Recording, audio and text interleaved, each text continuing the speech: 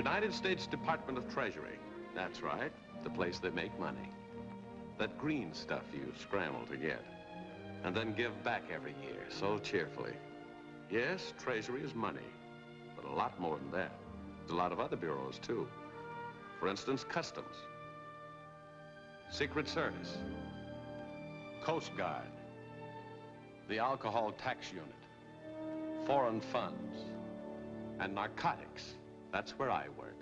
My name, by the way, is Barrows. And as for what Treasury does stand for besides money, I'm going to tell you a story about myself out of the files of my own department. First, I'd like you to meet my boss. He doesn't happen to be in right now. He's over at Lake Success, Long Island, home of the United Nations, where delegates are arriving for a special meeting of the World Narcotics Commission. You'll meet him here among these delegates who have come from all over the world. There he is, the one in the middle, Commissioner Harry J. Anslinger. And as for what brought these important people together, it really boils down to just a little flower. An innocent, pretty little thing, the poppy. Oh, not the kind you've seen. After this one blooms and the petals fall, the pod is ripe. When you bleed that pod, the liquid that oozes out is processed, and the finished product is opium. How deadly? Well, back in 1935, my boss said, we came to realize that the enemies of decency were using opium as a weapon to keep the world divided and its citizens slaves. And that's just what these delegates came about, to sign a treaty, to lick this world evil by standing together, the only way you can do it. Took them a long time to learn that lesson, and this is the story of how I learned it. That same year, by the way, 1935. That was the year I took over the bureau in San Francisco. It was just a routine day, and my assistant, Harry Hart, brought in a message just off the wire from Anslinger. A freighter with no name or markings had tried to make a landing along the South American coast and was being driven north. It could be another Japanese narcotics ship. She'd been spotted off Peru, Mexico, and the last time off California. Might try for landing around here to refuel. I passed the information along to Coast Guard to be on the lookout and keep me posted. Just a routine incident, which was pretty much out of my mind by 2 days later when I started a short vacation, puttering around at my favorite hobby, my rose garden.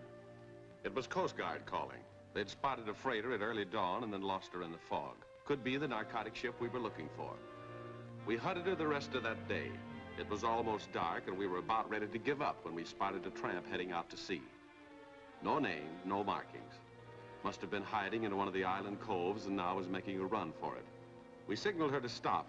She was still inside our 12-mile limit, and if she could make it, she was protected by international law. No answer to our signal, and just in case she didn't see it, she had to see that, and her answer was all the speed she had. We'd never catch her in time, but we kept after her, acting like we meant to board her and see what the bluff would do. She was well past the 12-mile limit now, but what we didn't know was the bluff was working. If we meant to stop her illegally, she couldn't run the risk of having something found on board.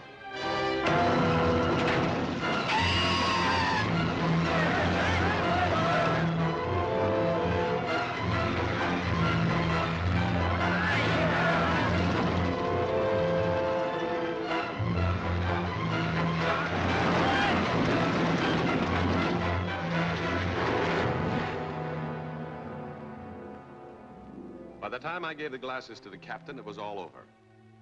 I told him what I'd seen. No matter what I'd seen, he had no authority to stop her outside the limit. I asked him at least to catch up with her and come alongside and let me get a better look at her.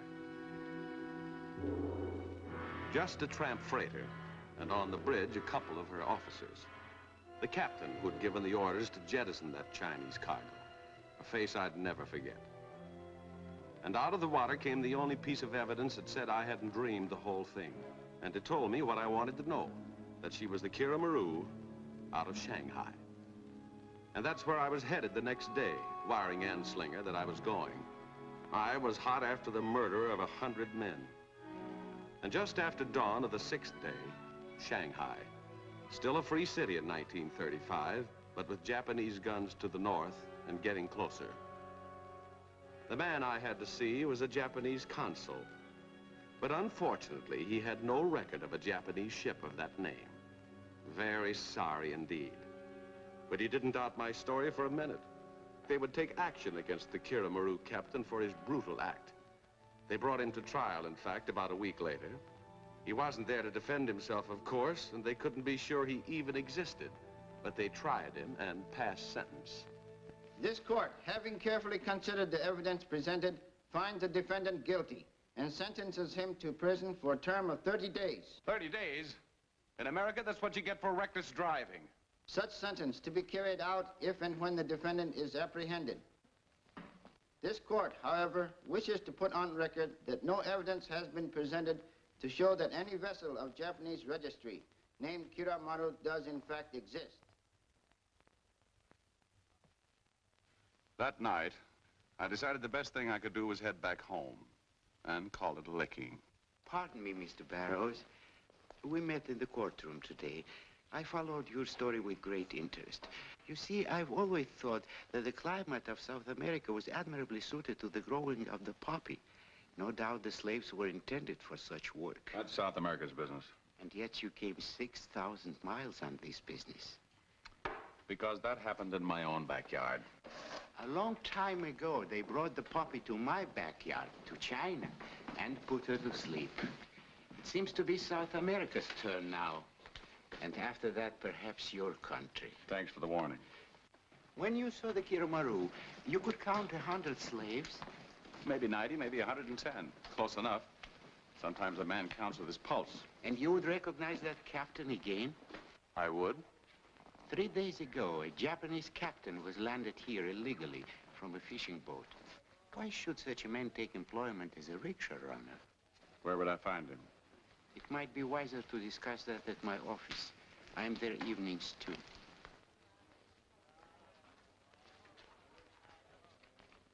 "25 Peacock Lane.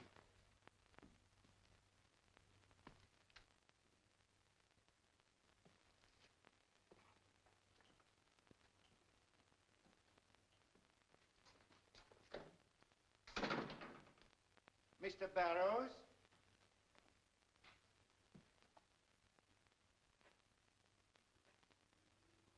Come in, Commissioner.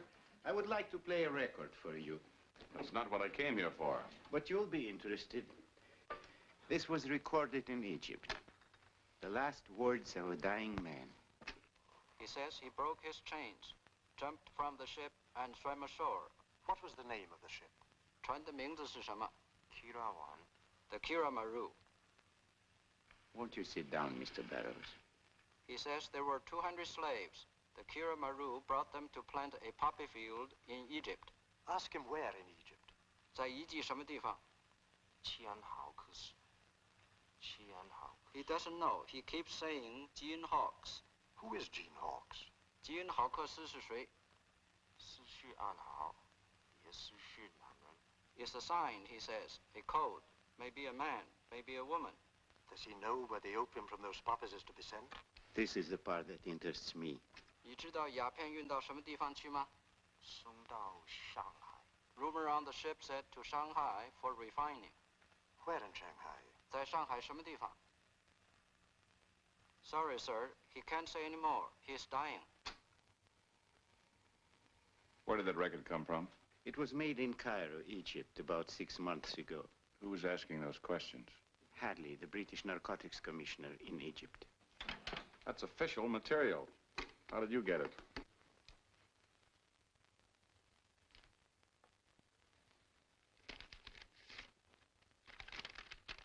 You are now in the office of Lum Chi Chow, Chinese Commissioner of Narcotics. You rushed to China a little impulsively, but you may stay to do yourself some good. Anslinger. That arrived for you this afternoon, after I cabled Mr. Anslinger that I would like to talk with you. Oh, glad to know you, Commissioner. Pardon me, this is Joe, a sort of handyman. Thanks, Joe. I can use that. That slave said there were 200 like him taken to Egypt. You counted 100 6 months later off the American coast. Certain facts begin to come together. The 200 slaves planted that field in Egypt. Only 100 would be needed to harvest it. So once it was planted, the other 100 were loaded back on the Kira Maru, destination South America. What's that got to do with the man you were going to help me find? If that rickshaw runner is the captain of the Kira Maru, he's the only link I have between Egypt and the refining of that opium in Shanghai. Why let the stuff get here? Why not round it up in Egypt before it's even harvested? I was afraid you would ask that. The British and the Egyptians have searched for 3 months, and they have not found a single poppy. And you're expecting the raw opium from the poppies to show up here in Shanghai? Very soon. The British inform me the petals will fall from the poppies tomorrow. Well, if they haven't found the field, how would they know? By the poppies, they grow there for medicinal purposes, planted about the same time. Now, in Egypt, the harvest must be completed 5 days after the petals fall, or it will rot. So you see, that opium will be on its way here in 5 days. Oh, a poppy field that size that no one can find, a story from a dying slave. You expect me to swallow that? I swallowed 100 Chinese going overboard in chains off the American coast. Okay, Commissioner. Now, suppose I see this rickshaw runner, and I say, yes, that's the man. You want me to leave him free to see what he leads to. You'd prefer to bring him to justice immediately, through the law or in a dark alley. In either event, warning the rest of the ring. What do you suggest? That before I direct you to him, you agree to take orders from me for as long as I require you to. Sorry, Commissioner. I only work on cases when I believe in them. Then we can't identify this man. And considering how we both feel, that's unfortunate. Pardon me, gentlemen. May I suggest compromise? For just 5 days, Mr. Barrows pretends he believes in this case. He follows orders. After 5 days, the case is finished, or there is no case. Then Lam Chi says, Mr. Barrows, the Japanese captain is now your private property. Well, Joe finally said something. Okay, gentlemen. I'll pretend you have a case. Where do we start? At Sokim Home, the largest rickshaw garage in the Orient, owned by Nicholas Sokim. Now, let me give you a few facts about Mr. Sokim. The next morning, I was on the job, heading to Sokim's garage. I had a new name, Tom Brent, and a new profession, dealer in rugs. And what I'd promised in this little game was 5 days of my time under Lam Chi's orders. Good morning, sir. Good morning. I'm looking for a Mr. Sokim. I'm Nicholas Sokim. What can I do for you? Do you have a Japanese working here as a runner? I don't believe so. Very few Japanese work as runners. This man might have been hired 4 days ago. He came in on a fishing boat. Obviously not legally. That's right. Unfortunately, this is an excellent place for such people to hide. Come into my office, please. The man was a fisherman? Or a ship's officer. Couldn't be the captain of the Kira Maru.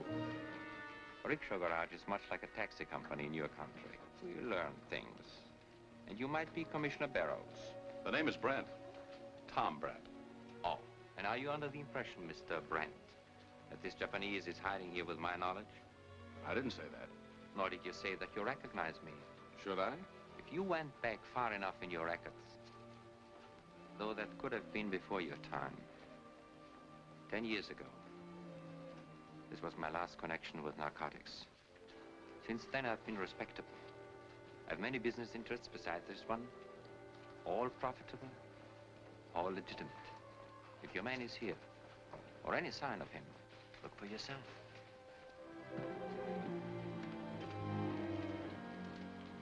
Did you see any Japanese out here? I don't think so, no. Most of my runners are inside.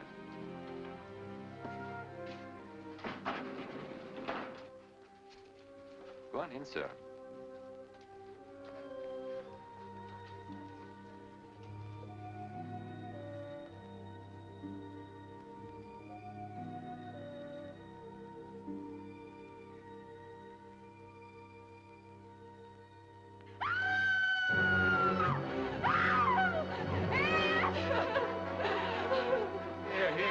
Nobody's gonna hurt you. Chupin, will you please shut that door? if you wish. You're in Shanghai now. Everything is all right. I'm sorry. We came in from the north just last night. I was looking for Mr. Shannon. Who? Shannon's World Tour. I understood they would start from here. Mr. Greek, Shannon's World Tour. Have they been here this morning for rickshaws? They're scheduled for tomorrow morning, sir. I see. Thank you. Come on, Chupin. I'll open the door again for you. Never mind. He isn't in there. Mr. Greek, how many runners have we out on the street? About 25, sir. Any Japanese? No, sir. Have we hired any Japanese who have left? You're aware we keep no accurate records. Well, this was just 4 days ago. This man is above average height, not too young, good physical condition. Come, Mr. Greek. I'll do my best, sir. I'm much obliged, Mr. Sorkin. Not at all. I'm concerned with my own reputation, believe me. Where can you be reached, Mr. Barrows? At the Hotel National. The name is Brent. Tom Brent. Good day, Mr. Brent. Good day. Nothing to do the rest of that day but go back to my hotel and wait, with 4-week-old American newspapers for company.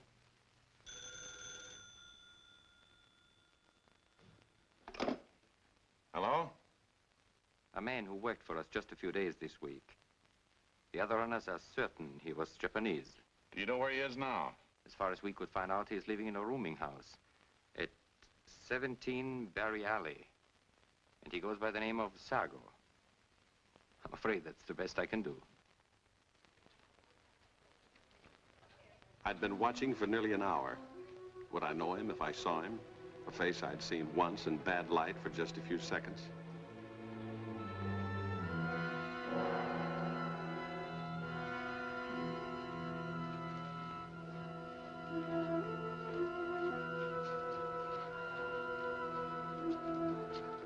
That could be the man.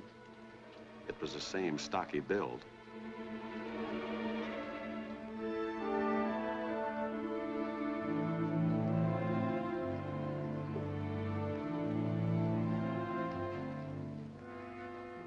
Mr. Shannon is expecting me of the Shannon World Tour. What is his room number, please? 506. I could almost swear that was the man. Any American tours in town? Well, there's a New York tour and a Shannon's World Tour, and... I've heard of Shannon. What's his schedule? It's all in here, sir. Big party? Well, let's see.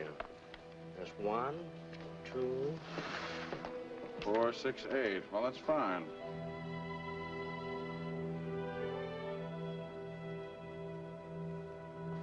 Thank you.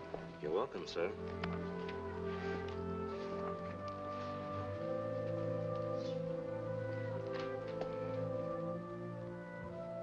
Mr. Shannon himself. Very useful, this photograph. It might show up in Lum Chi's records. And before I forgot them, the names of those 8 tourists on that register.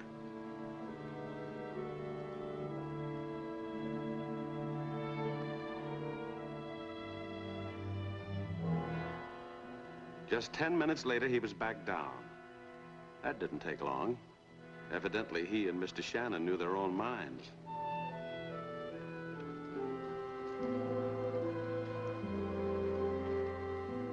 I followed him back to 17 Berry Alley. I was itching to lay hands on this murderer, but he wasn't my private property yet. Not for 4 more days. Lum Chi would watch him now to see if he led to something called the Gene Hawkes ring. My job was to report back with his first clue, Mr. Shannon. And the next step, to look for Shannon in the records, the narcotics code book. Records that go back years with the histories of thousands of men and women in the record. A sort of international rogues gallery made possible through world cooperation. After nearly an hour of searching and comparing, there he was. Real name, Shea. World touring, a dodge to make narcotic smuggling easier. And some of his tourists must be tied up in this racket with him. What we had to know was what they looked like, too. And that was my next assignment the following morning, to join Shannon's tour for the day and memorize those 8 faces. Good morning, Miss Wickham. Oh, good morning, Mr. Brent. I want to thank you for yesterday. You went to a lot of trouble for me. I hope you found the Japanese. No, he wasn't there. I'm sorry to hear that. Well, you did your best. I guess I'll be heading home tomorrow. Might as well spend my last day seeing the sights of Shanghai. I'll have Mr. Greig personally conduct you. The blonde is much prettier than Mr. Greig, don't you think? Oh, I understand. So, Kim, I'm Shannon. How do you do? My party's ready. I'll have the rickshaws back by 5 o'clock. So, Mr. Shannon, my name is Brent, Tom Brent. Oriental Rugs is my business. I'm on the loose today. Wonder if I might tag along. And this is a private tour. Well, Mr. Brent is a rather good friend of mine. I'd appreciate your helping him. Very well, I'll get another rickshaw. Much obliged. I saw that man 10 years ago. A narcotic smuggler then. His real name is Shea. Really? As I recall, rather a bad man to fool with. Very impulsive and dangerous. Thanks, okay. This is my day off.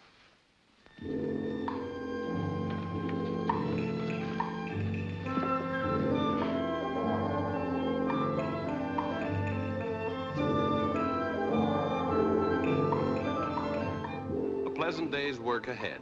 A tour of Shanghai and a chat with my companions as we went along. This was Edward Clark, Twin Lakes, Ohio, furniture business. Anna Harrison, school teacher from Fall River, Massachusetts. Harry Weber, Allentown, Pennsylvania, and Mrs. Weber. Mrs. Mary Payne, librarian, Racine, Kansas. Jay Martin, automobile dealer, Pittsburgh. Herbert Ribbons, retired, Albany, North Carolina. Louis Lawrence, Boston, restaurant owner. That was all 8 of them, a face for every name, to be checked later in the code book. And at the Willow Pattern Tea House, a stop for refreshments, my first chance at those 2 I'd met yesterday who were not on the list, but were definitely with the tour. Rather crowded in here. Isn't that a Rosa chinensis? You see, I go in for roses. The name is Tom Brent. I travel for a rug firm. Hello. She seems all right today. Just what was the matter with her yesterday? Chopin speaks English. Oh, I'm sorry. I didn't know. Oh, that's quite all right. As a matter of fact, we think it's good to discuss it. The Japanese captured Chopin's village and took her family away in boxcars. Seeing that sliding door yesterday and the coolies there in the dark kind of upset her. Oh, I see. Chopin. That's a nice name. I think I'll just call you Princess. I didn't get your name. It's Anne Grant. It's Sam Grant. How do you do, Miss Grant? Mrs. Grant. Mrs. Grant. Oh, this is a nice tour, isn't it, Mrs. Grant? You going all the way to the States, Princess? Yes, to my new home. And where's that? San Francisco. Well, what do you know? That's my hometown. Have you ever been there, Mrs. Grant? Yes, I have. I think you're both very lucky to be going to San Francisco. Mrs. Grant isn't going to San Francisco. Oh, and you're going all the way to the States alone? Not alone. With Mr. Shannon's tour and all these nice people. And you're staying in China? Yes, she is. Yes, I am. Chopin, dear? The well-known brush-off. Interesting and a little mysterious, this Mrs. Grant. And exactly why was she staying in China? I wanted to know a little more about that. Well, easy to move in through the Chinese kid and talk about her new home in San Francisco. In fact, pretty soon I was starting to write down some points of interest back home. Things she must be sure to see. Just close your eyes for a moment before you go in. The temple's very dark. As we walked in, but I didn't remember that until a long time later, I folded that notebook and put it in my right-hand pocket. All I was thinking about at the time was Mrs. Grant, finding it hard to believe that this good-looking gal was mixed up in the narcotics racket. All in all, it had been a very pleasant experience there in the dark. But as we left that room, what I didn't know was that the notebook was no longer in my right-hand pocket. I didn't miss it then. I hadn't missed it yet when Shannon called it a day and the tourists were heading to the hotel. So it didn't seem like anything out of the way that the wheel of my rickshaw was broken and that Shannon should offer to walk me back to the hotel, showing me the way. By the way, something you lost this afternoon. It is yours, isn't it? Yeah, thanks.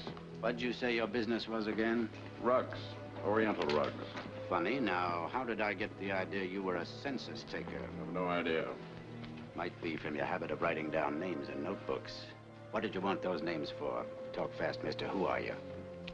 Before you get tough, Mr. Shea, listen. You've been in before. This time you'll do 5 years unless you talk. About what? The Kira Maru. What's that, a chop suey joint? No. Slave ship. I don't know what you're talking about. But I know who you are. And I'm not gonna let you pin a 5-year stretch on me.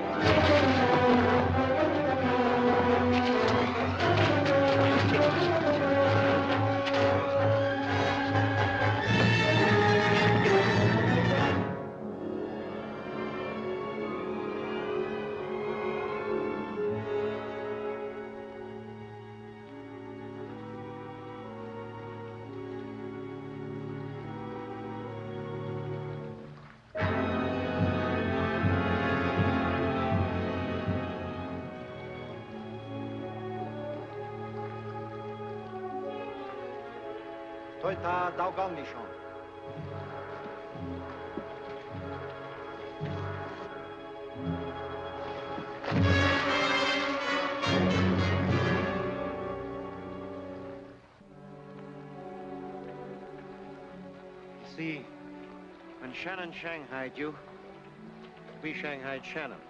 When he resisted, the law might call it murder, except that he was about to murder you.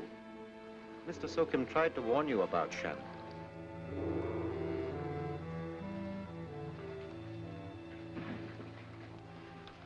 We found this belt on Shannon.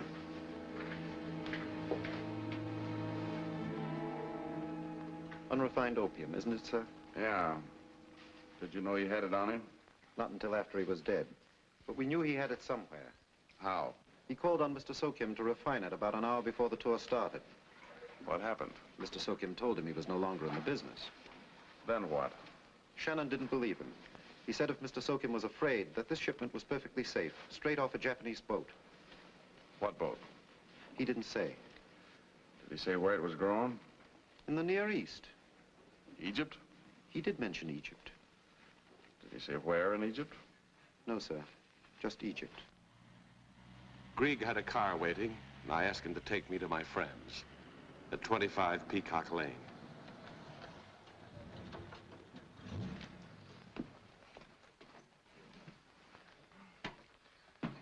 But if you feel all right, I'll leave you now, Mr. Barrows. Okay, Greg. Thank you.快来。到屋里去，叫大夫。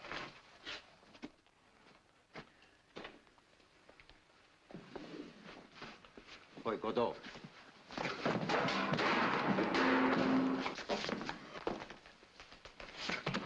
Hold it. This is the end of an interesting tour, Lum. Get up, Greg. I want to talk to you. Help him up, Joe. Listen to this. I tangled with Shannon this afternoon. It was not cold. Woke up miles away crossing a stream. Shannon was there, too, only he was dead. Mr. Grieg, under Sokim's orders, saved my life. Mr. Sokim did more. He tried to close his case for us. Mr. Grieg said he found that on Shannon. Opium from the Kira Maru, from Egypt. That's what you said, wasn't it, Mr. Grieg? That's what Shannon said. But you heard him say it. Well, did you? Yes? You're a liar. That opium couldn't have come from Egypt. Because poppies can't be harvested until the petals fall. And they fell today. The opium we're looking for is still in Egypt. Shannon got them from the Japanese captain. He got nothing from the Japanese captain. Shannon was just a small-time operator. Sokim told the captain to lead me to the hotel that night. I was supposed to hear him say, "Mr. Shannon's room, please." He went upstairs, never went to the room, roamed around the halls and came down. That was to throw me off, pin suspicion on Shannon. And then Mr. Sokim saved my life, threw me some narcotics that could have been Shannon's or anybody's. They certainly weren't from the Kira Maru. Perfect. Except for one little item, Mr. Grieg. Those poppy petals down in Egypt took their own sweet time about falling. And do you know where that refining equipment is you're looking for, Lum? It's somewhere in Mr. Sokim's rickshaw garage, still waiting for that opium from Egypt. An amazing deduction, Commissioner, based on a poppy field that doesn't exist. Within an hour, we were set to raid Sokim's garage, as soon as we could get Mr. Sokim out of the way. Sokim? This is Brent. I called to tell you I was pretty banged up, but your man Grieg was hurt a lot worse than I was. I brought him to some friends of mine, 25 Peacock Lane. I think you better get over as soon as you can. Immediately. You'll be right over. Coming with us, Mr. Barrows? Yes, Captain? By the way, you can leave it to me to clean up the Shannon affair. I'll have all the tourists brought in. The 3 men who attacked you are suddenly tied up with him. Perhaps they all are. Except Grant, the blonde girl. I don't think she has any connection with Shannon at all. And why not? Because Shannon's tour was leaving Shanghai and the girl is staying. That says she can't be tied up with Shannon. But she could be tied up with Sokim. Where did you first see her? Not at the hotel, not with the tourists, but at Sokim's. Now, under orders from Sokim, she joins the tour, just to bring about what happened to you last night. After that, her job is to stay in Shanghai, to wait for those narcotics coming from Egypt. You believe all that, Commissioner? Maybe not. By the way, you said your notebook was taken while you were in the temple. Was the Grant girl with you? Yes. And you were writing something in it for the child before you went in. So the blonde lady must have seen it. Just thought. Joe, when Mr. Sokim arrives, you will know how to entertain him. Well, if Anne Grant is half as smart as you're saying, you'll get nothing out of her. I think I can find out exactly why she's staying in Shanghai through the Chinese kid. She trusts me. What are you suggesting? That you just call in Mrs. Grant and leave the kid there. And then instead of going on the raid with you, I'll have a talk with the child. All right, Captain? Very good. Hotel National. Ready, tempo.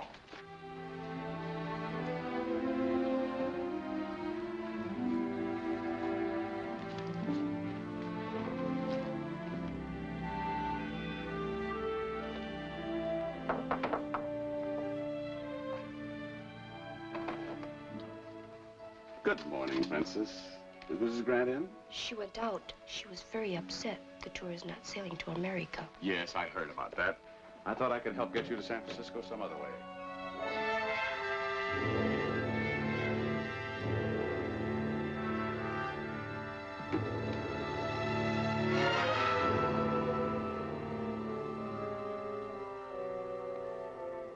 Won't you sit down, Mr. Sokim? I bet you two have known each other a long time. Just a year. Just a year? Oh.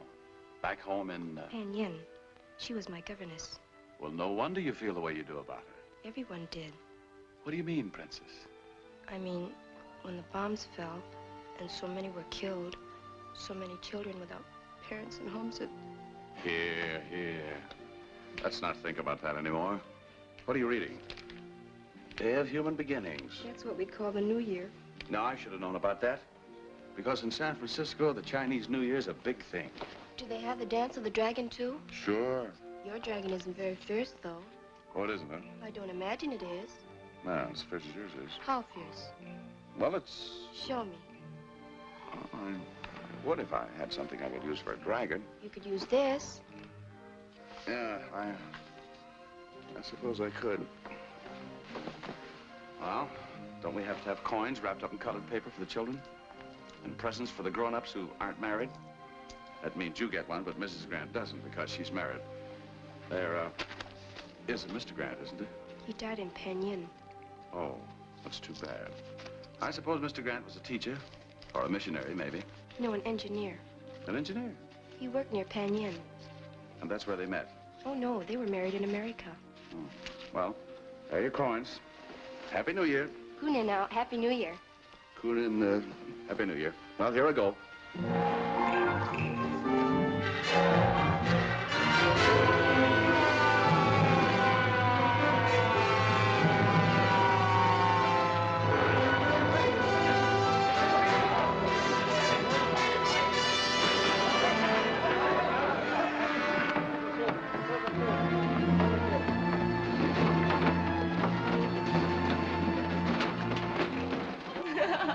Here, catch.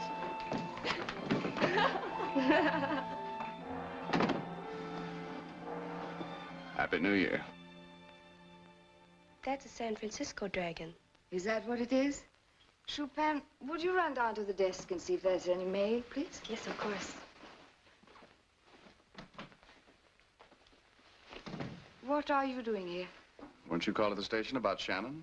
Yes, I was. But they sent me back for my papers. Well, I was called, too. They couldn't hold me because I wasn't booked with the tour. They're holding both of us for questioning. They are, huh? I don't mind about myself. But we can't take Shu Pan into that police station. And they can't keep her in Shanghai. Well, I have a little influence here. I'll see what I can do. I'm a lot more grateful than I can tell you, Mr. Brent. I was pretty rude yesterday. Look, suppose I could clear you both. How about 2 tickets on the Clipper? One for you. That's very kind, but I'm not going to America. I just thought to take the kid back. After that, naturally, you'd want to go home. America is my home. Oh? I married an American and lived there for many years. Well, if America really is your home, why not go back? You've been gone quite a while. It's out of the question. It isn't a matter of money for the trip. You just want to stay in China. That's right. Well, I guess you have your reasons. They must be pretty important. You give that a very peculiar tone, Mr. Brent. Sorry. I guess I better see what I can do about Shu Pan's release. I really am sorry. And I am very grateful. Look, we might get together after Shu Pan leaves. That is, if you're going to stay in Shanghai. Perhaps a week or so. I'll be very busy shopping. I love to shop. Look, I've got to get back. What are you going to shop for? Clothes? Yes, clothes. And farm tools and seed. And all the canned food I can find in Shanghai. Playing governess to the whole of Panyin. The children of this country have a right to live and believe in the future. You're kind of young and healthy to bury yourself in Panyin. What else did Shu Pan tell you? Something about my husband, perhaps? I believe she did mention it, yes. He was killed by Japanese bombs while doing a job for China. I intend to stay here and finish that job the best way I can. What could you teach those Chinese kids about a future when you haven't got the courage to make one for yourself? It takes courage to pick up the pieces and start to live again. Why not go back home, tell America about China, raise barrels of money for millions of Shu Pans? Is that all? Or maybe there's something you don't want to talk about. What makes you think so? Because if Shu Pan means to you what you say she does... After a point, she doesn't. The sooner she... Shu Pan. I didn't mean that, dear. Of course you didn't, Princess.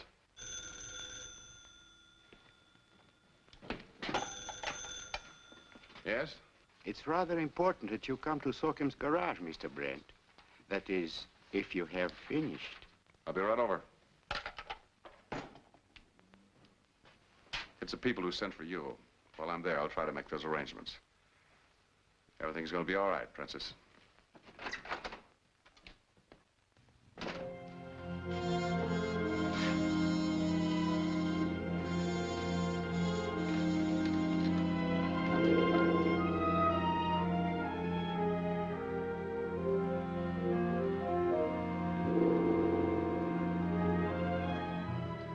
Come in, Mr. Barrows. Take a look. Mr. Sokim's refining equipment.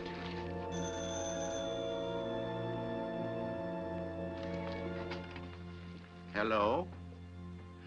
Just a moment.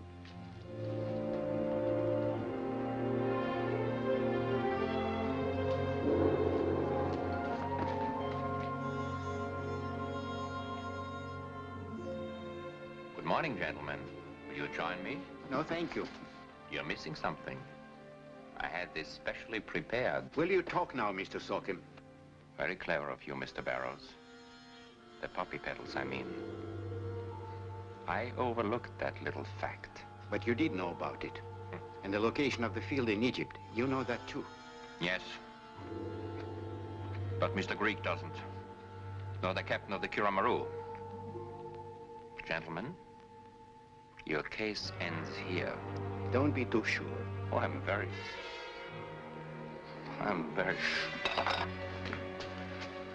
Get the doctor. Much too late, Commissioner. I've been eating for some time. Your American friend is puzzled. Explain to him what happens when bamboo slivers are rolled up in food. Poke into your gut like glass. Ah! Where is the field? What made you do it? Fear of Gene Hawks? Who is Gene Hawks? Don't be a child.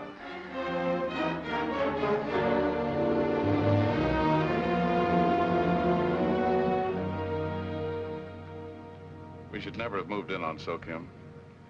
We should have waited until all the stuff from Egypt was in that garage. I'm afraid we had to move in. Once you knocked Mr. Greek down, there was little else we could do. That's right.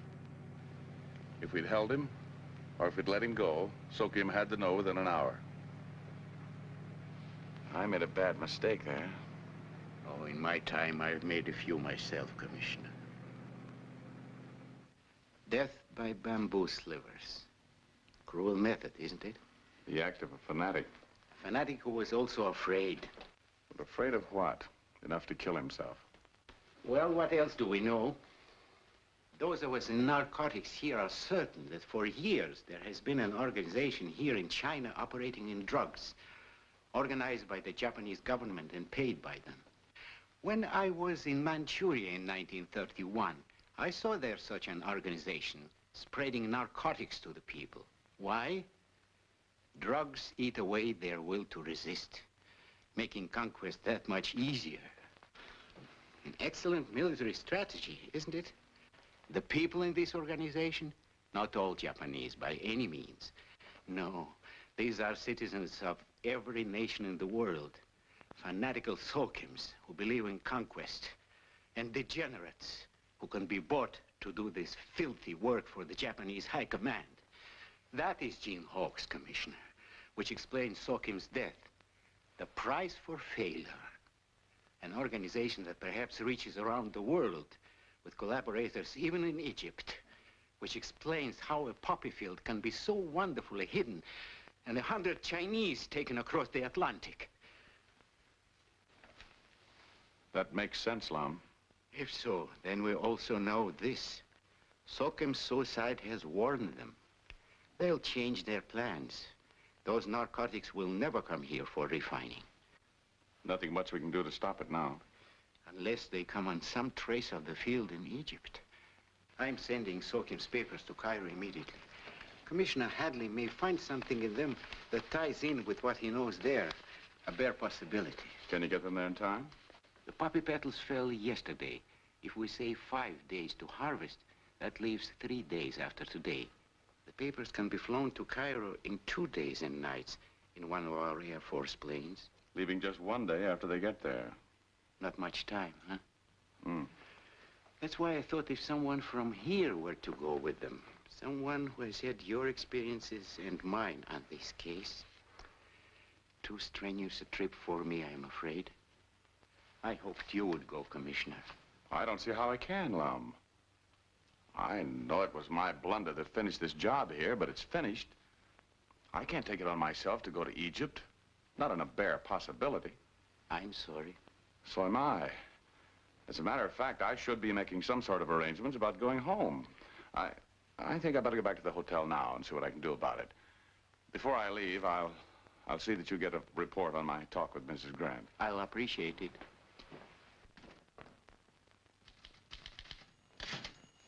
Hello. I've got the report for you, Lam. Thank you. You made your arrangements, I see. Yes, I have reservations on the Clipper tonight. Come in. Here, you might look this over while I pack. Oh, I'm sorry. That's all right. Mr. Lum Chi Chow and Joe, Mrs. Grant. How do you do, Mrs. Grant? How do you do? I had something important to tell you. Certainly. Oh, that's all right. I'll just be a minute. I've changed my mind, Mr. Brent. I am going back to the States with Chupin. Before I try to get reservations, I'd like to know if you can get releases for both of us. I'll see what I can do. Should be able to let you know in an hour. Thank you very much. Goodbye.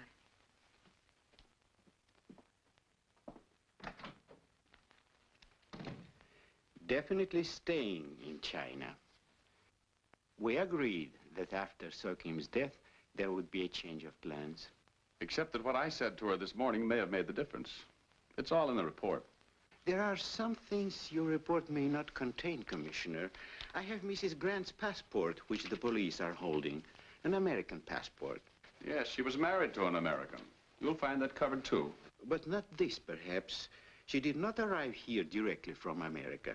For a year and a half before coming to China, she was in Egypt. The visas and dates leave no doubt of it. They ought to be checking up on Mrs. Grant in Egypt right away. I sent a cable to Cairo an hour ago. This release she wants, why not? If she's tied up in this, why not let her go and follow her? She'll be watched from the minute she gets to San Francisco. I agree. Of course, digging up something in Egypt is the main hope. And someone who had known her might be an enormous help there. Lum, I told you, any decision on my going to Egypt would have to be made by my boss, Anslinger. As to that, Commissioner, he's quite willing to have you go. Mr. Anslinger and I have been in communication.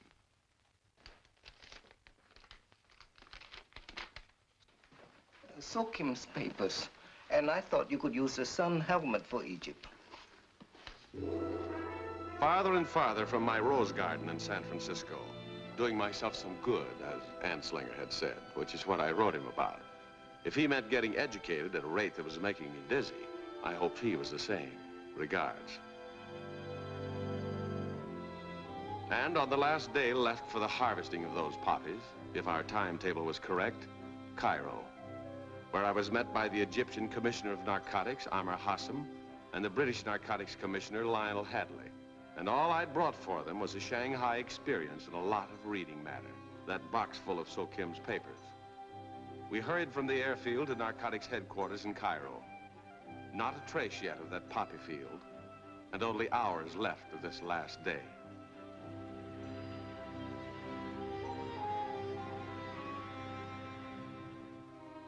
Laboratory men went right to work on So Kim's papers. Hadley explained to me that the only thing they were fairly certain of was what direction those narcotics would take leaving Egypt. You see this shaded area here? We call it Area S, meaning suspected area. We say that either it's here or we can never hope to find it. Because this cross is the point where the slave whose voice you heard on the record swam ashore. The rest of the slaves must have landed nearby and at night. Now, where could they have been taken in one night's march without being seen? No further than to some point within this area. If so, the most logical way out of Egypt with those narcotics would be across the Suez Canal. And the nearest crossing of the canal is here. Your real hope is the Suez crossing. Exactly. And in the last 4 days there? We haven't caught anything. Unfortunately, there are a few tricks we still have to learn about. Then your only chance is the last of the harvest when it goes through tonight. Pretty slim one if they've been succeeding for 4 days. Here's the report on Anne Grant, Commissioner. She and her husband, Jerome Grant, entered Egypt at Alexandria September 20th, 1933. Stopped at Windsor Hotel 4 weeks. Moved on from there October 15th to Cairo. Stayed at Shepherd's Hotel approximately 8 weeks, then left on tour. No record of them for more than 10 months, no forwarding addresses. They just dropped out of sight. Commissioner, Professor Salim found something you should see. These servant letters from a Mr. William Adams. No address given. Business letters referring to a consignment of goods to one of So Kim's enterprises. What about them? The handwriting. Yes, Arabic. Looks like plain English to me. I mean, the man who wrote them first learned to write in Arabic. I know, because I did too. We examined the paper itself. It was made in France. Well, then Mr. William Adams could hardly have written from Egypt. French-made paper isn't sold here. It is sold in the French mandates. In Syria, Hadley, and in Lebanon. So that William Adams could be a wealthy Lebanite. Mahmoud? Yes, sir. Get out all the film we have on the Lebanite estates. Yes, sir. You see, Barrows? Your reading matter came in useful. Well, that's fine, but I thought the field was in Egypt. It is. Where does Lebanon come in? Lebanites. We have hundreds of Lebanites with estates in Egypt, especially in Area S. Estate of Ali Yusuf, 10 miles northwest from Bir Tawahe. 10 acres of roses grown for perfume. What kind of rose is that? Rosa Sancta, probably. That's the rose the pharaohs grew. You a rose fancier, Barrows? I certainly am. In fact, I'd like to get a cutting of that Rosa Sancta to take back home with me. The estate of Suleiman Jafar Pasha, all in maize, 20 miles south of the landing place. Look like maize to you, Barrows? Yes, it does. Estate of Tufik Ahmed Pasha, growing mostly cotton. Here we are in the uplands, Barrows. How do they get the water up there? It's piped over from the Nile and then drawn up by pumps. It's a bit of engineering. How did the pharaohs do it? The water was carried up by slaves. Estate of Binda Shah, on the north edge of the Baidea Plateau. 30 acres and roses for perfume. Artificial irrigation again. Yes, a very modern job was done up there about 2 years ago. Estate of Hassan Ali, 25 acres of cotton. Amar, you wouldn't remember that engineer's name. What engineer? Who did the job at Binda Shah's?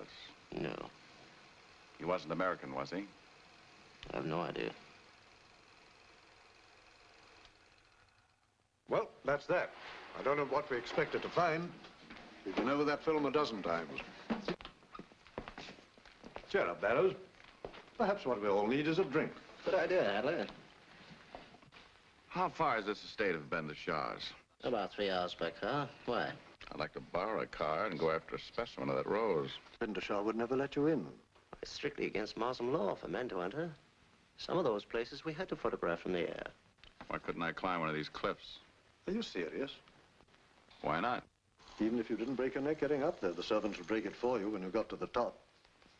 It'll be dark when I get there. 3 hours by car to the cliffs behind Binda Shah's estate. And nothing could dissuade Amar and Hadley from making that climb with me. They knew it was more than a rose I was after, and these were the last desperate minutes of the last day.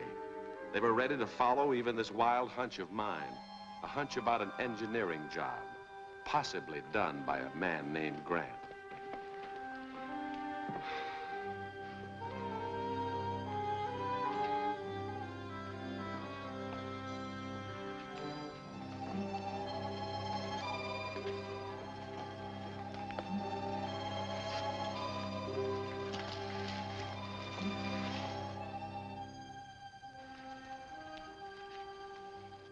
They're roses, all right.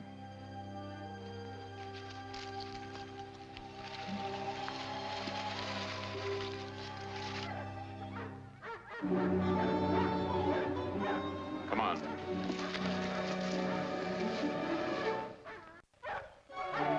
Let's get in here.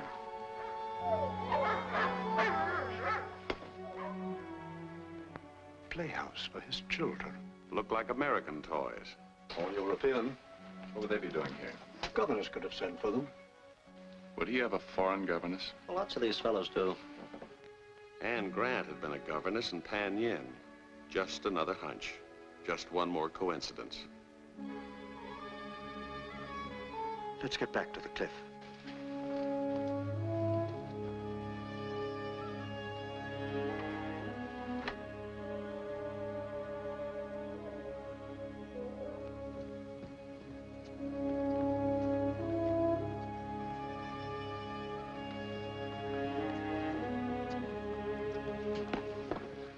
Where's Barrows? I had to take a look at that irrigated soil. My hunch was leaping around like mad now. And then all of a sudden, the almost unbelievable answer.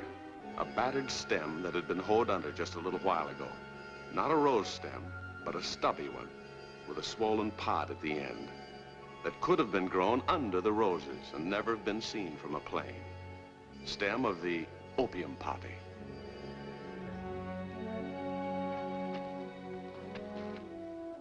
Poppy stems. They were growing them under the rose bushes. Now we know exactly where it's coming from. And how it might be going through. In perfume jars or cartons of rose petals. I should be at the Suez Crossing. Tell my men what to look for. Suppose the last of the harvest is still up there. While he goes to the crossing, I'm going back in there to find out. I'll go with you. I should be at the Suez Crossing in half an hour. I'll send some men right back here to watch for you. They'll be waiting on the beach. Good idea. Better take this. You'd better take these. Good luck. See you at the Suez. We inched our way back over Binda Shah's estate, taking us more than an hour. Near the barns, we came on the last of a fire of what looked like leaves and twigs. Actually, it was the fire that burned the evidence, the poppy stems that had been gathered after the harvest. Finally, the barn that held the entire secret. All that was left of the 200 slaves brought to Egypt 6 months ago on the Kira Maru, And it was a toss-up whether these were any luckier than the 100 I'd seen drowned.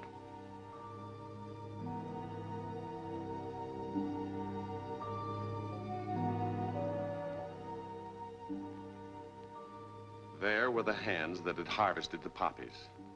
You could tell that from the stained index finger. That's how the harvesting is done. First with these little knives, making a slit in the pod. A gummy substance oozes out, and this is what the index finger scoops up. After that, scraping it off the finger into these little harvesting cups. From those cups into a vat of boiling water where leaves and twigs and other foreign matter float to the surface and are skimmed off. This fire died just a few hours ago. The amber liquid had cooled into a hard, tar-like substance, which was then pounded with these mallets into a million little pieces. Looks like the stuff is gone, Hadley.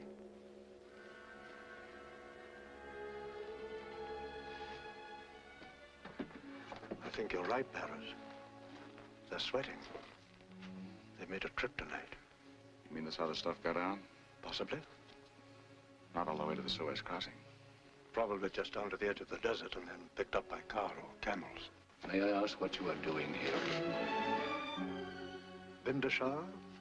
Yes, Lewa. We've been learning about the harvesting of the opium poppy.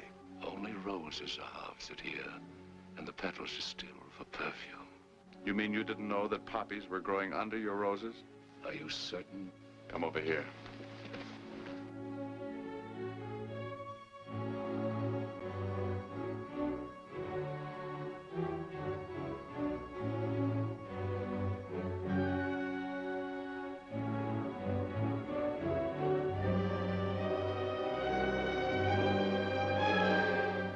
What's this? A poppy stem. And you are welcome to it, Lewa, because the opium from those poppies left here an hour ago. For the Suez crossing. Isn't that so? And after the Suez crossing, where was it going? To Al-Huna.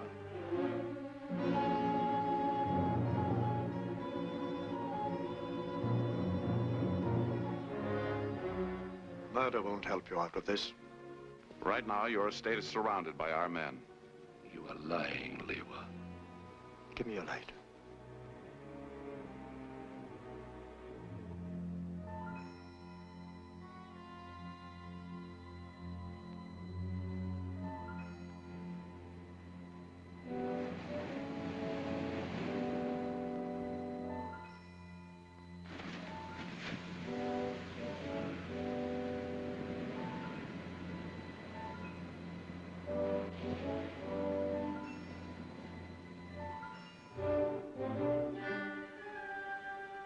The best thing you can do is to tell us where those narcotics are going. I've completely forgotten. You're coming with us. Order your men to put down their guns. Atufka ala ard. Now send them back to their quarters.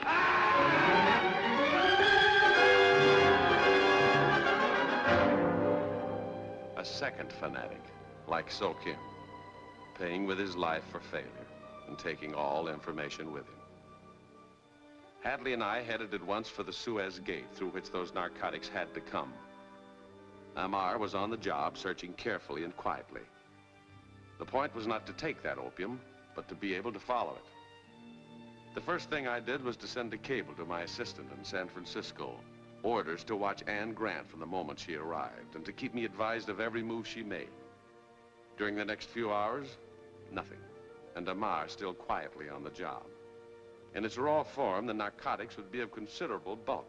But even if they broke it up into small parcels, we stood a good chance to come on some trace of it.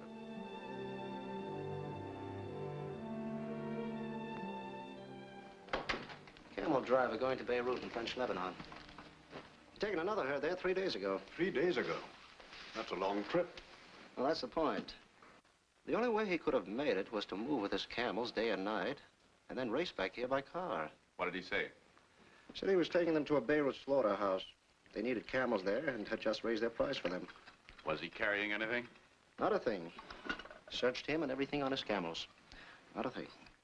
It was nearly dawn, and nothing yet, when Amar's men arrived from Bindashar's, where they'd stayed to search for anything that seemed important. Bindashar's private papers yielded nothing, but out of the pump house came an interesting item. an engineer's logbook. Recognize her, Barrows? Mrs. Grant herself. I could have been asking her the right questions in Shanghai. There's a lot I'd like to say to her now. Remember that camel driver? He was lying. I got in touch with Beirut. No slaughterhouse there is paying more for camels. But you searched him. He wasn't carrying anything. No, he wasn't. Still, all we have to show for the night is a camel driver who lied. That's right. Mama, you know about camels. Tell us things. What things? What do they sell them for? The hair and hide. The hair for brushes and clothes. But what about the camel himself? Well, I could give you the textbook recital. The camel, a prehistoric animal with a miserable disposition, has 4 stomachs, sleeps with its legs folded under it. Its lifespan is about... Just a minute. Suppose we catch up with that camel herd and check on Amar's facts. If Barrows can have a hunch, so can I. Within an hour, we were headed for the port of Beirut, the first step in Hadley's plan of action.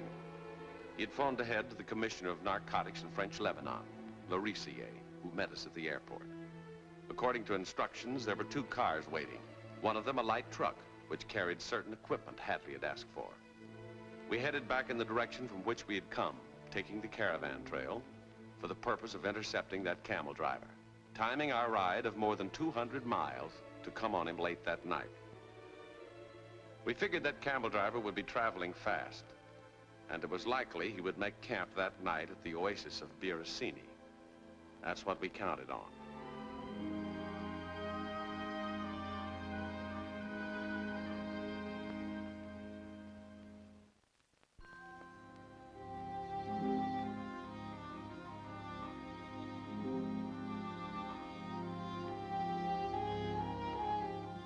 We had to get there late, when he was certain to be asleep.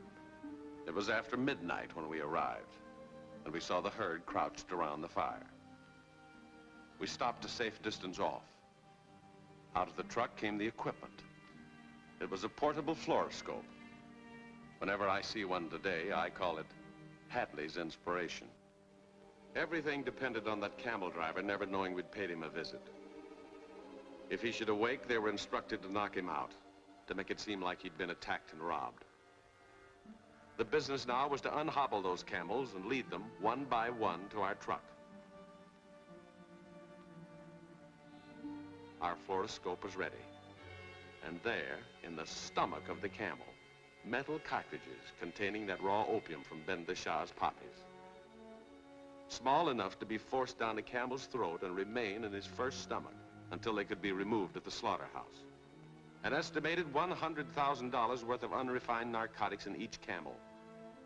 $1 million worth all told in the 10 beasts in this herd.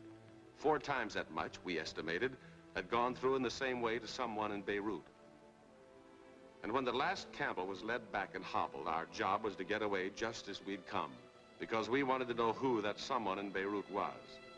And for the next 40 hours, all the way there, that caravan was never out of sight of Lorisier's men. On the 2nd day, he arrived there. And then we knew that the next link in the Gene Hawk's chain was the slaughterhouse owned by a man named Agassiz. It was late that afternoon that a truck left the slaughterhouse with 3 bales on it, addressed for shipment and headed for the docks. The first bale was unloaded at a Mediterranean freighter and addressed to a Mr. L. Lexitote, Athens, Greece. The second was put aboard a French-line freighter headed for Marseille, going to a man named Dollier.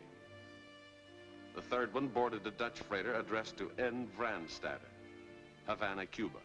We were fairly sure that $1 million worth of narcotics was in one of those 3 bales. We were certain of it when Agassiz left his slaughterhouse that same day for Damascus. His job was finished. And now Lorisier picked 3 men to follow each of those bales to the country to which it was going. This was the trail to the Gene Hawk's ring, the first solid clue in all these months. And that was something worth celebrating. But I'd have been a lot less relaxed during that dinner if I'd known what still lay ahead of me. Well, here's to our rose fancier. To you, Lewa. Lewa. Thanks, boys. But would someone tell me exactly what that Liwa means? A word of respect. It means man of great importance. I'm afraid you've got the wrong man. If we would really do him honor, there's the word Bashar, meaning man belonging to mankind. A few weeks ago, I started looking for something. Narcotics. What I found were some men. 2 in China, Lum Chi and Joe. They belong to mankind. Then on the other side of the world, an Egyptian, an Englishman, a Frenchman. They'd all learn to speak as one. It's a happy thought that when we say mankind, we also mean womankind. Yes, I found something in that line, too, in Shanghai. Hadley, you have the photograph I asked you to keep for me. Show it to the boys. Thank you. A lady named Anne Grant. Looks intelligent. Very intelligent. Knew there were poppies growing at Benta Shah's. Much too intelligent to mention it. The governess. Well, Aurissier, that man you're sending to Havana, I wonder if you'd mind holding him. That's on my way home. I'd like to follow that bail myself. Another hunch, Barrows? No, information this time. Anne Grant left San Francisco a few hours after arrival. Destination Havana. I was on a steamer the next night, bound for Cuba, passing that Dutch freighter the next day. I'd be there long ahead of her. We'd cabled the Cuban Narcotics Commissioner I was coming, and that I wanted to get into Havana unnoticed. This is what he cabled back. Tell your friend on arrival to hire finest cab available. Will make his stay more pleasant. Alberto Barrows. Cab, senor. $6 American for the day. $6. Nice cab, senor. $6 American a day. $8. Car for hire. $8 American for the day. You're a little expensive, aren't you? Finest cab available, senor. Will make your stay more pleasant. You got a deal. You come from Europe, senor? No, the Near East. Oh, I have a relative out there. Very prominent man. Maybe you know him. Well, it's a big place. What's his name? Larissier?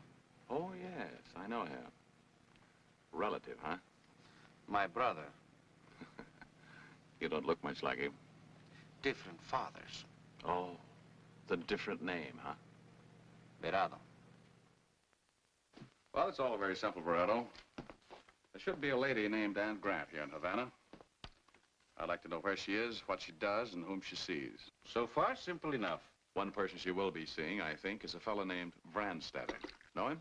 Yes, a manufacturer of artist supplies, brushes, things of that kind. Getting his camel hair from the Near East. Several shipments a year, probably. Probably. Sugar? Thank you. Then just another bale of camel hair arriving in a few days. Wouldn't have much trouble getting through customs. Oh, a hole punched in the side, a finger poked around, no more. And anything buried in the middle of that bale would go through all right. Like, say, $1 million worth of unrefined narcotics. It's as simple as that. Now, you could go down to customs and just pick it up. But no, because 4 times that much is in Brandstedter's now. You wouldn't want to tip him off and lose that. So you let it go through. Now it's all there. Easy to get now. But not yet. You wait and let him refine it. Now he's ready to ship it out with his artist supplies. You let him do that. Watch where it's going and follow it. Or rather, I do, after thanking you for your help and hospitality. $5 million worth of narcotics inside Cuba's borders. And all I do, I help them refine it and ship it away. A lot to ask, huh? Quite a lot. Commissioner, I think I'm going to have to take you on a world tour. An hour later, my friend Barreto was on the job. In fact, that same night, he arranged a change of quarters for me to a small hotel on Concordia Street, commanding a view of an interesting building, the place of business of N. Brandstetter.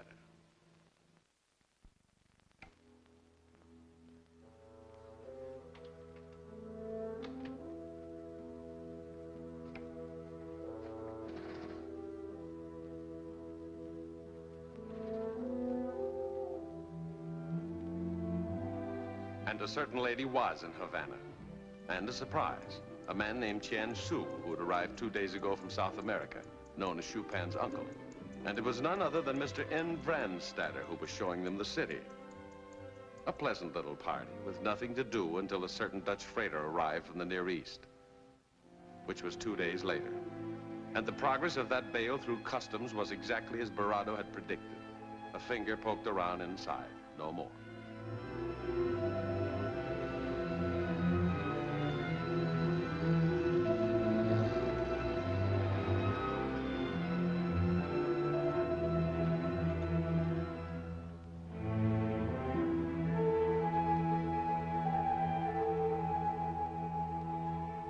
And a few hours later, night work for the first time in Randstad's place. The refining of those raw narcotics to become the deadly powder, 1/10 its former weight in bulk and 10 times easier to ship. When that light goes out, senor, I will be a slightly nervous man. So will I, my friend. From that minute on, Barado's men were stationed around Randstad's, watching for anything that might leave the place and ready to follow it. And now they watched all cargo manifests for whatever might be shipped by Randstadter, checking the bills of lading of all boats in port or about to arrive. And at the same time, a routine checkup of all passenger lists, just in case. And out of that checkup, suddenly came a bombshell. Randstadter, Anne Grant, Chupin, Chen Su had booked passage on the SS Cardillo for New York. She steamed into Havana that afternoon, a cargo ship of about 10,000 tons, carrying 100 passengers, sailing at noon the next day for New York, my own backyard. We went back and checked her cargo manifest again. Still nothing listed from Randstadter. And by nighttime, Barado and I were a couple of pretty troubled men. This means there will be no shipments like there were from Beirut. Randstadter is taking it there himself. And to New York. New York. And he expects to smuggle it through our customs, which means he must have a plan to do it. It's hopeless, senor. Why? You want to follow these narcotics. To do this now, you must know how they are taken aboard, where they hide them. Of course, I've got to know that. Then you would have to search every piece of cargo, every passenger, his personal baggage. The minute you do this, Randstadter will know why you are doing it. That will be the end of his feeling of safety and the end of everything you are trying to do. I know, and he can get it on board 1,000 ways. His people may be passengers, members of the crew. And we may lose it all. At least, the risk is fantastic. Well, what's the answer, Barado? To take the narcotics tonight while they're still over there. You mean give up? And right across the water is the rest of this outfit. Maybe the top of the whole heap.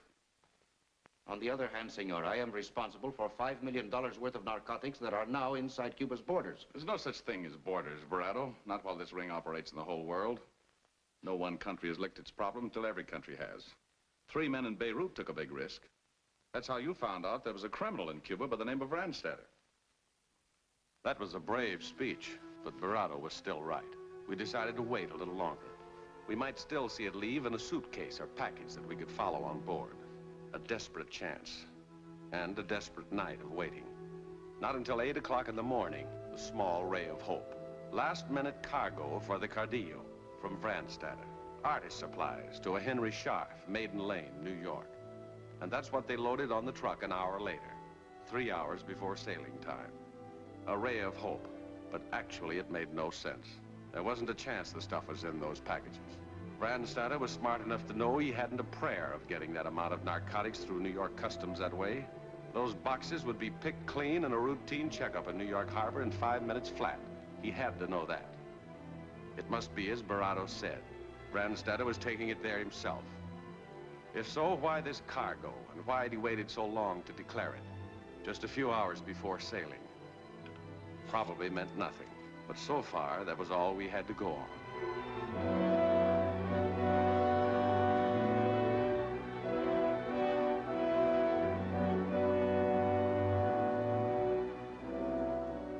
The fellow in the warehouse lookout reported the obvious. The packages had been turned over to customs. Well, Barado's men would have to follow it on board and see where it was stowed, then travel with it to New York. But we felt in our bones this wasn't the answer. It was too late to do anything now but let Randstadter get it on board his own way, and we'd have to take our chances. The big risk, agreed to by Barado. A very remarkable little fight. And right then, a couple of foolhardy men got lucky. It was just an ordinary incident, a stalled motor. So ordinary it might have been missed if the fellow in the lookout hadn't been extra curious. While one of those men worked on the motor, the other was tearing the wrappings off some other packages in the back of the truck. The truck had stalled right near the kitchen supplies for the Cardillo. Specifically, the cartons of butter waiting to go on board. And with the wrappings off, that's what Vrandstadter's packages were. Cartons of butter, exactly like the others. But obviously, Vrandstadter wasn't shipping butter.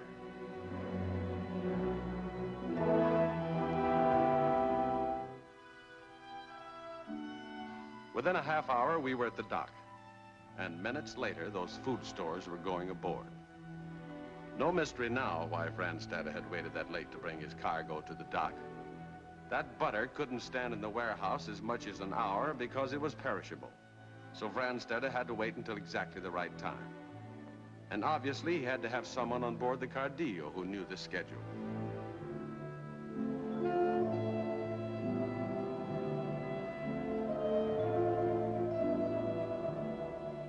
That butter would move from the deck into the galley, and naturally would go into the refrigerator. And that's where Vrandstadter's man, or men, would have to be when those cartons arrived.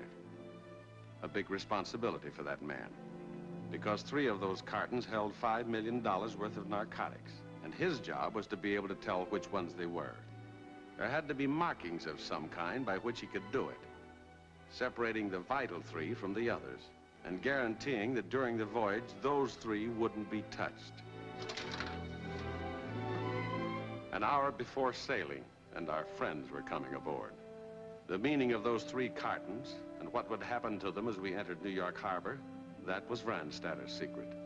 And that's what I had to find out by the time we got there.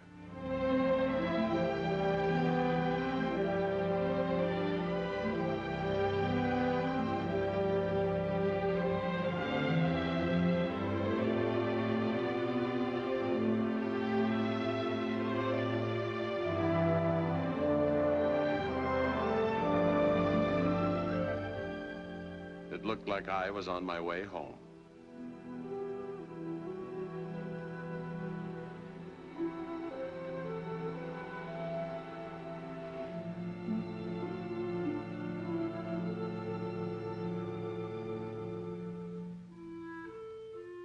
According to plan, there would be a vacant cabin on deck C, cabin C-22.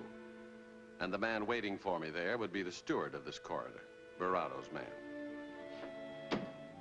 Fernando? Yes, Commissioner. Glad to know you. An hour later in the galley, Hernando had his night watch on the job. It was the night baker, an old friend of his. Not a narcotics agent, but a fighter for decent causes from way back. And by morning, Hernando had his day shift organized. One of these men was the ship's butcher. The other was an assistant chef.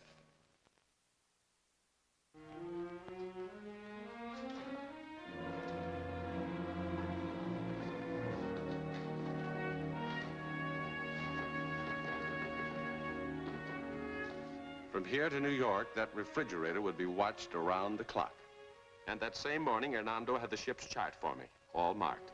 On deck C, the ship's kitchen and the refrigerator. Here I was, and she and Sue here. The cabin next to me, and the outside one across from me, also vacant. On deck B, Vrandstadter's cabin, and the one shared by Anne Grant and Chupin. As for Mr. Vrandstadter, reports said he was quite a socialite. By lunchtime, he'd made the acquaintance of half the passengers, perhaps checking on them, but he couldn't imagine that he was anything but completely safe. At mid-afternoon of that first day, I sent a message in code to Anslinger. Everything was under control. Asked him to send some of our men aboard with the pilot in New York Harbor. Yes, Senor Vrandstadter. There are a few empty cabins in this corridor. So the purser said. Anyone will do so long as the plumbing works. I do insist on plumbing that works. That one is an inside cabin, Senor. The outside ones are here. Oh? Still, that one is empty, too. It should not be locked. I can get the key from the purser if you care to see it. This one will do very well. If you see that my baggage is brought, please. I checked his story, Senor. The plumbing was really out of order. If it was deliberately tampered with, it was very skillfully done. Thanks, Hernando.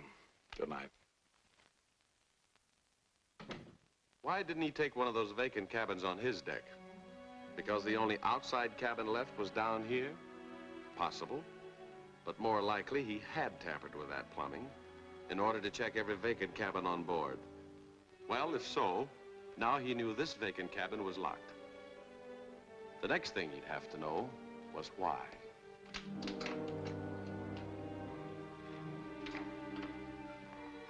I beg your pardon. How stupid.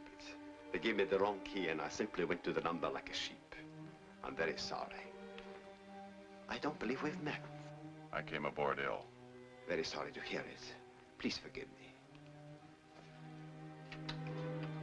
Score for Mr. Vrandstatter. Cabin 22, marked vacant, was not vacant. And no occupant for C-22 on the passenger list. The list printed on board after the ship was at sea. And now he'd never stop until he knew exactly who that unlisted passenger in C-22 was. A good chance I was a narcotics agent. An outside chance I'd been on this trail since China. That's where Mrs. Grant had been, too. 1,000,000 to 1 shot she'd seen me there and would know who I was. A chance this skillful maniac would never overlook. Sooner or later, he had to bring Mrs. Grant to see me. No move by Vrandstatter the rest of that night. Morning of the second day at sea, traveling along the coast of Florida, halfway home. And in the galley, nothing but cartons of butter had come out of that refrigerator. The narcotics were still in there. Vrandstatter had to bring Mrs. Grant. Just a matter of time, and he was taking plenty of it. Why not? Where could I go? It was near the end of the second day at sea, off Cape Hatteras now, just 24 hours out of New York Harbor. And that second day was the longest day I'd ever lived.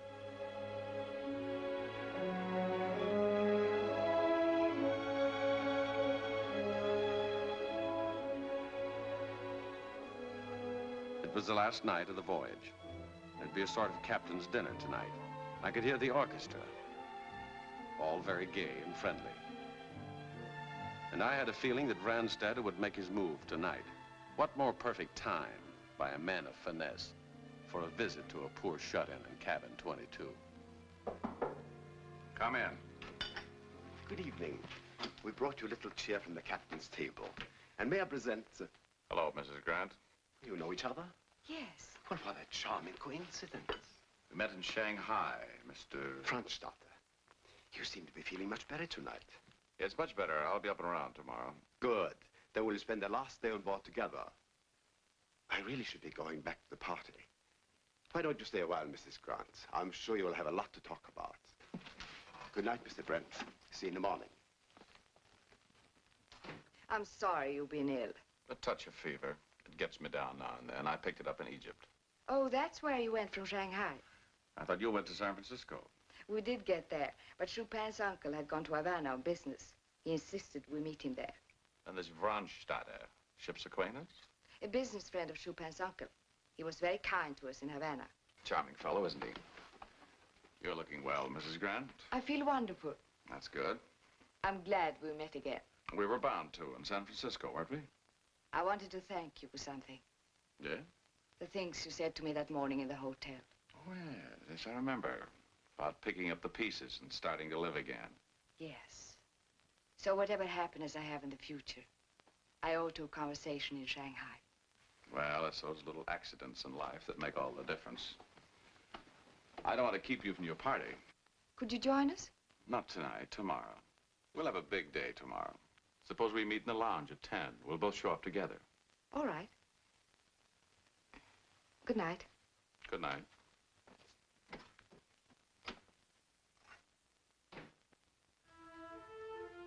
Doubly careful watch in the galley. From now until New York late tomorrow. Morning. Mrs. Grant and I met at exactly the time arranged. And I was starting the most important day since I left San Francisco.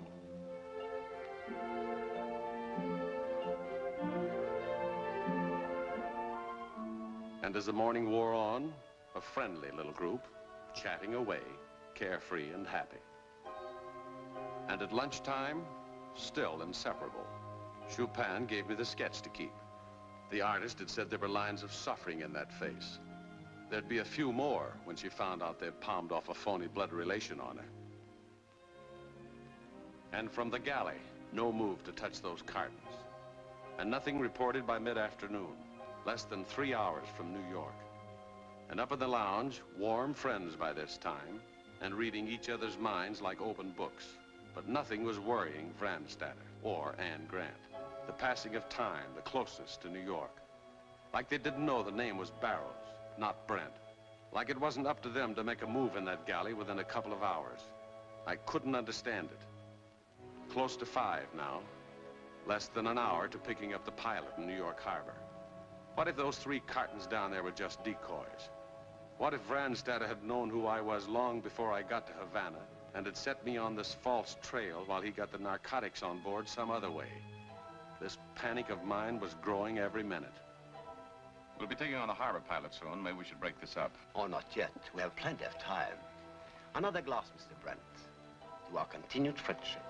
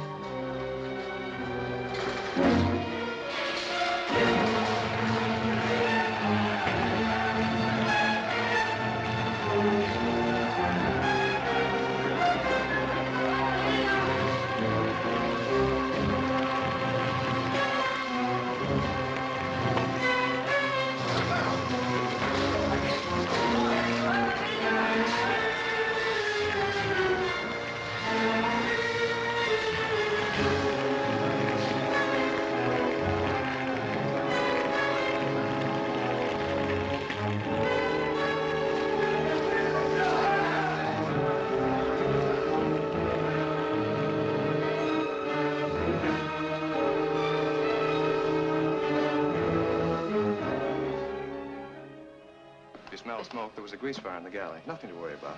Grease fire? That's not uncommon aboard ship.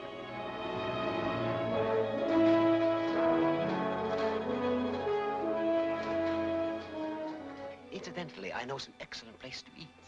Why don't we all have dinner tonight ashore? Oh, could you? Yes, Princess, I think I could. Look, we'll be docking in about an hour. I have a lot of things to do. I haven't started to pack. Then we'd better go, hmm? I have very little packing to do. I'll see the ladies to their cabin. Thank you.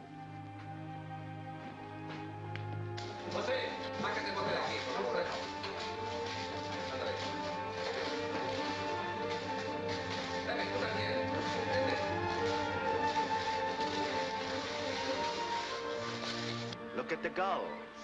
They follow the ship in, waiting for garbage. Let's go and watch.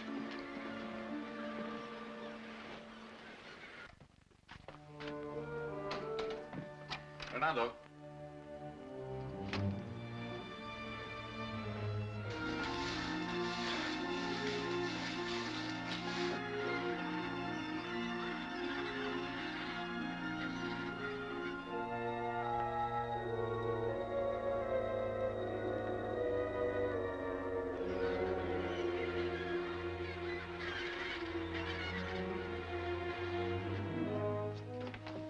There was a fire in the galley. I know. Anything happened to the boxes?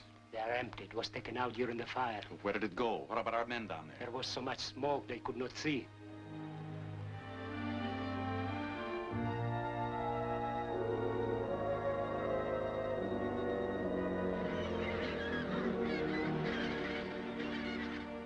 Fernando, you go back to the galley. I'm going to see what happened to our friends.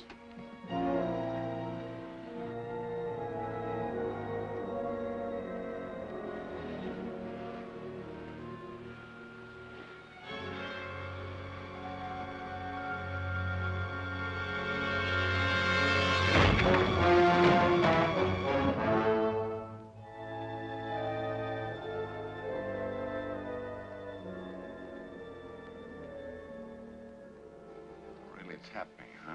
Pretty bad bump. Yeah. Where'd it come from? A lifeboat. A man was stowing gear in it. Careless of him, wasn't it? I'm sorry, sir. You better rest a while, Mr. Brent. I'll be all right, Doctor. Thank you very much.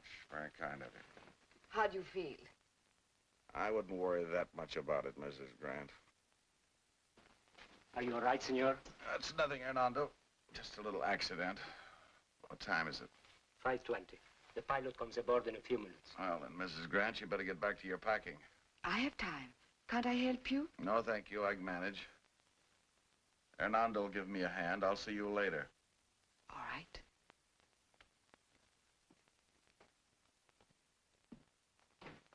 Just as I was going back on deck. An accident? No, I wasn't wanted up there. Why? What about the galley? No trace of it. You say the pilot's coming aboard, huh? And the men from the Bureau. Oh, fine. I got a lot to tell them. The staged fire and the stuff is gone. The lady dropped a rose petal. It's a lovely touch, isn't it?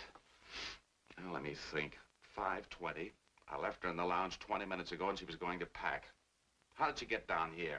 How did she hear about it? I heard it when I started back from the galley. It was suddenly all over the ship. That it was me? Somebody said the American who came on board ill. No, the American. I came on. Fernando, look. These are finger marks, aren't they? Yes, it looks like grease. Grease? She was undoing my collar. With grease on her fingers, she couldn't have been packing. Maybe she never got back to her cabin. This Rose was healthy enough about 20 minutes ago up in the lounge. She couldn't have been here for over 5 minutes. Where was she the other 15 minutes before that? Hernando, I'm going back up on deck. You meet the men when they come aboard. Send one to watch Brandstadter's cabin and the Chinese uncles.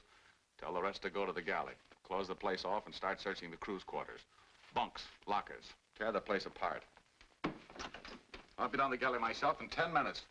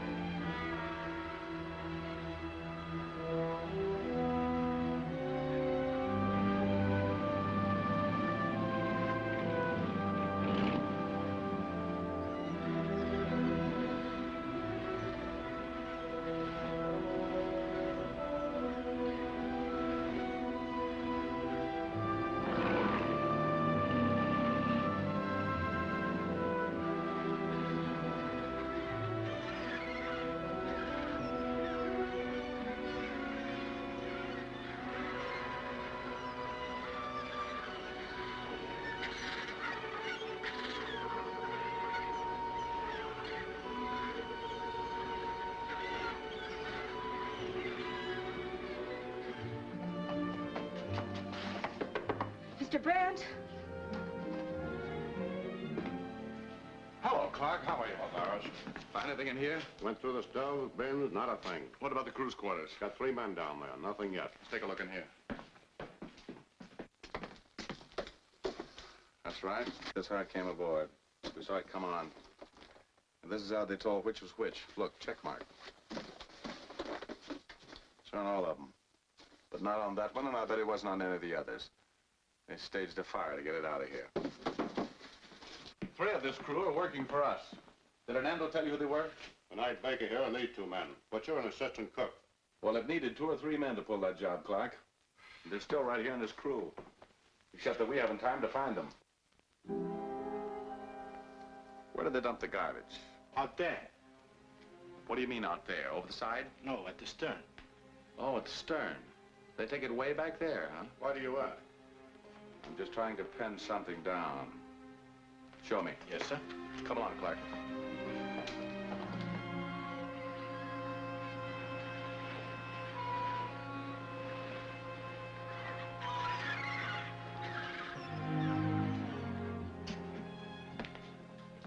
What time was that garbage dumped? Exactly what time?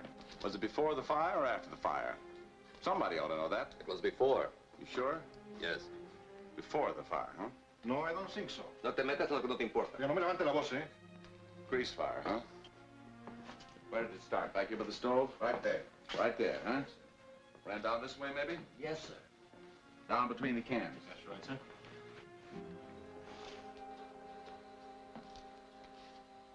The fire didn't get over there, huh? No. Look, Clark. The fire started back there by the stove, came down between these 2 cans. Look at them. That can is scorched. The other one isn't. There's the other scorched can over there. Which means the garbage was dumped after the fire and the cans didn't get back to the same places. And he says it was before the fire. He's lying and he knows he's lying. Why? I'm not sure, but I've got a hunch. It's a wild one and I've only a little time to prove it. Wait here for me.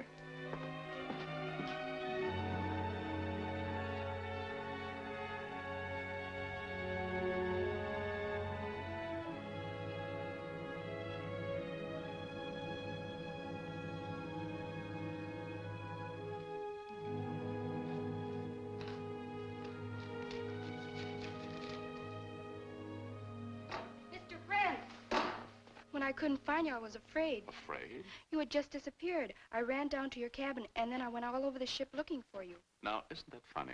I was just going to call you and ask you to do something for me. It's kind of a secret. I'll put it to you this way. Do you think Anne likes me a little? Well, I like her a lot. But here's the point. I just received a radiogram. I won't be able to have dinner with you tonight. I have to catch the first plane for Chicago. Maybe weeks before we see each other again in San Francisco. So would you wait here while I talk with Anne alone for just 10 minutes? Yes, Mr. Brent. That's a good girl. Oh, Mr. Vrandstetter wanted a business address. I won't have time to see him, so I wrote it down. While I'm with Anne, will you take this to his cabin? Yes. And don't forget, come right back here and wait for me. Come in. Hello. Hello. Got a little bad news. Party's off tonight. I'm flying right out. Oh, that's a shame. Yes, isn't it? So many things I wanted to ask you. Well, we'll all meet in San Francisco. No, but not for a month or so. Some of this can't wait. Go ahead and pack. You got a late start. We'll just talk a little about your past life. Oh, and your husband. Tell me about him. Just like that? Yeah, it shouldn't be too unpleasant. Quite a love story, wasn't it? Or maybe it wasn't. Not the last year of it, no. Really? You were full of his memory in Shanghai. You were going to stay in China to finish his work. His work was something else. So you approved of that, huh? Well, his work, then. An engineer believes in building something. The point is what? We don't all want the same thing. The Japanese High Command, for instance, they want to build one kind of world, I want to build another. Meaning what? Meaning your husband, Jerome Grant, called Jerry. Quite a coincidence picking this up in Egypt. Where did you get it? Where you played governess. Jerry was building something. Irrigation for better poppies. That was his work, helping to make 1 billion slaves of the next generation. Ben the Shaw, that really breaks you down, doesn't it? Nothing we could pin on you as long as we never dug up Ben the Shaw. That really hurts, doesn't it? I just want the answer to one question from you. When you were back at the stern watching the gulls, the stuff went over with the garbage, didn't it? Didn't it? Afraid to talk like the rest of them. Well, I'm here to prove it did. And if that's your pal, then I'll know for sure. Now pick that up. Say just one word, hello, and then give it to me. Hello. Oh, Chupin? I just couldn't wait. What did she say? Everything's going fine, Princess. You just wait right there, huh? That wasn't the one, Mrs. Grant. Senor Barrows. Grandstatter, you better come. You stay here with her. Watch her. The third fanatic who paid for failure. But this death told me what I wanted to know. And in the chart room, a few minutes later, the first officer was figuring the point where those narcotics had been thrown overboard. Knowing the time it happened, and knowing his course and the speed of the ship, he could pin down within a mile the spot where that stuff must be riding at anchor on ocean bottom. We could guess now what had happened. That stuff must be anchored on ropes that had been chemically treated, wearing away gradually in salt water, with buoys attached. And when those ropes broke, it would rise fast to the surface, and the Gene Hawk's ring would be waiting for it. I had put in a call to Coast Guard, and now I asked them for boats to meet the Cardio on the way in, as fast as they could get to us. Inside of an hour, they were there to take us off.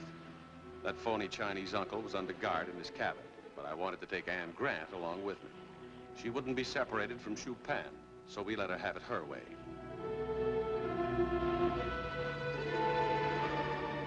It was 10 or 12 miles back to that place, back into enemy waters, with my 2 cold and worried passengers.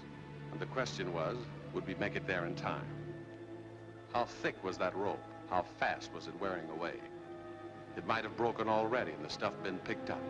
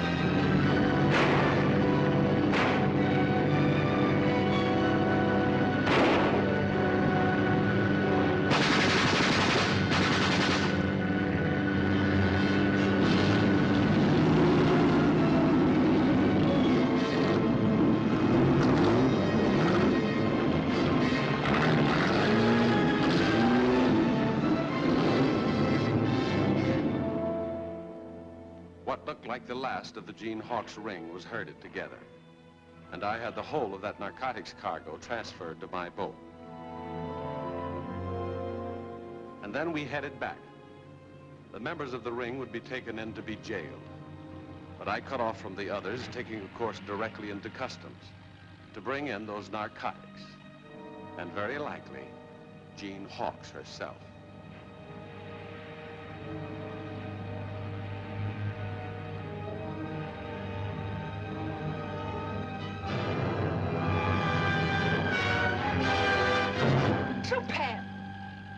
Get back. What's the idea, Princess? Put that gun down. Make for a point a mile above Conover Beacon. She's out of her mind. Did you hear what I said? Head for shore, a mile above Conover Beacon. Never heard of Gene Hawk's, Mrs. Grant? Gene Hawk's? The name that took those narcotics around the world ever since North China. Never heard of it? No. Amazing. Could be our baby-faced princess. Nearly 20 years old. A Chinese girl for the honor and glory of Japan. My father is Attorney General of occupied Manchuria. The tree was bent young, wasn't it? Tell him to go faster. The lady says speed up. Well, what are you going to do? Get this stuff ashore, huh? Where the rest of your gang is waiting. And to make sure you get away, you'd have to kill the 4 people on this boat. That's insane. Gene Hawk's would do that without batting an eye. And you had no idea, Mrs. Grant. Didn't know who I was or what happened at Bender Shaw's until I told you. Didn't know your husband was hired by Japan to grow narcotics. That you've been chaperoning Gene Hawk's ever since Pan Yen. You, the respectable widow of an American killed by Japanese bombs. Didn't know that, huh? Or maybe that isn't how he died at all. Maybe he knew too much. And wasn't a fanatic he should have been. He wasn't quite. You murdered him. No, you did. With notions of helping China and asking questions. He was told to get rid of you. But couldn't bring himself to do it, huh? Still had a little feeling for his wife. That weakness licked him, didn't it? That's the weakness that licked me, too. The feeling I had for a frightened, helpless little girl. I was a sucker for that, wasn't I? Your side trades in that kind of thing.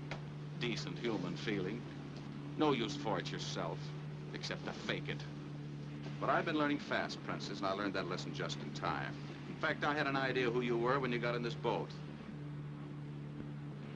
You see, after the accident happened, Mrs. Grant was standing by my bed.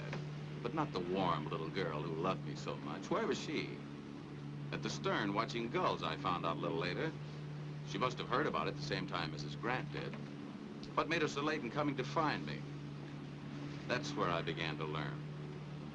I thought back to how a notebook could have been taken out of my pocket in the temple back in Shanghai. And those lines of suffering in that artist's sketch of a young girl could be the madness of a grown woman. I wasn't sure yet about you or Mrs. Grant. So the next step was that note to Brandstetter.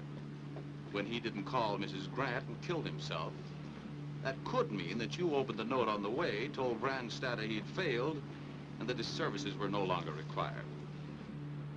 See what I mean, Princess? You can't fake real feelings. Not for long. They're the exclusive property of real human beings.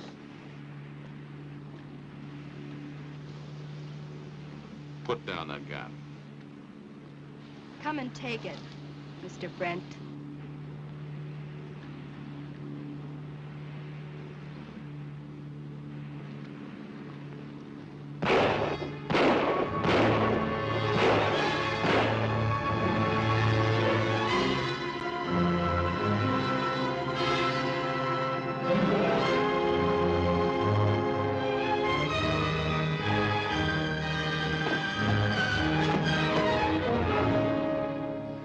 Tie up that mess of garbage.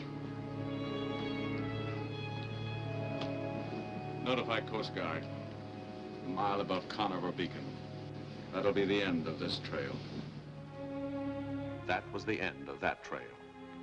And the beginnings, you might say, of a fellow named Michael Barrows, narcotics agent.